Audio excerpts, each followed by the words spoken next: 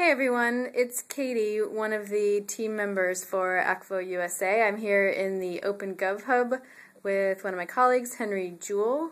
And Henry, why don't you tell us a little bit about what you do with Akvo and Akvo USA? Sure. So, as you can see, we're here in Open Gov Hub. We moved here at the end of last year. There's two of us here, Katie, obviously, and myself. I deal mainly with partner support and US partnerships. We have a third member who's based in New York, Emily. She deals with communications.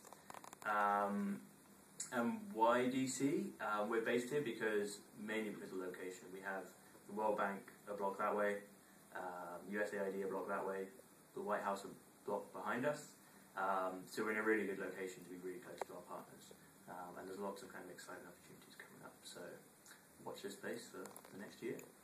Yeah, exciting. We're excited to be here. Thanks, guys.